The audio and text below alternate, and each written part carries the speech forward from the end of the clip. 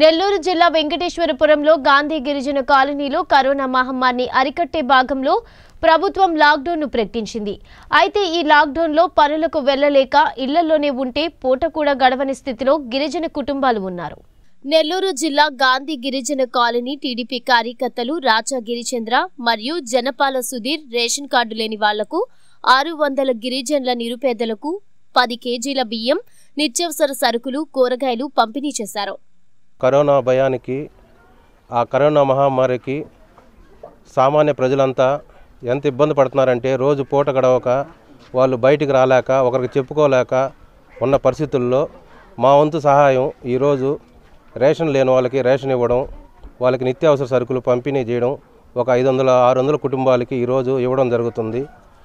మా ముంగమూరి శ్రీధరకృష్ణారెడ్డి పిలుపు మేరకు ఈరోజు ఈ కార్యక్రమం మా స్వయం కృషితో చేస్తున్నాము. దీనికి సహకరించిన మా అన్నగారైనటువంటి రాచగిరి రవీంద్ర ప్రసాద్, అక్కగారు మహాలక్ష్మ గారి సహకారాలతో ఈ 600 కుటుంబాలకి ఈ పంపిణీ నిత్యావసర వస్తువులు అయితే ఏమి, రేషన్ బియ్యం అయితే ఏమి పంపిణీ కార్యక్రమం జరుగుతుంది. అట్లాగే మా సుధీర్ అన్న, మా ఆదిశేష్ అన్న, అట్లాగే సుధా గారు, షాజీద్ గారు, రమాదేవి గారు సహకారంతో ఈరోజు ఈ కార్యక్రమాన్ని దిగ్విజయంతంగా జయప్రదంగా నిర్వహిస్తున్నాము.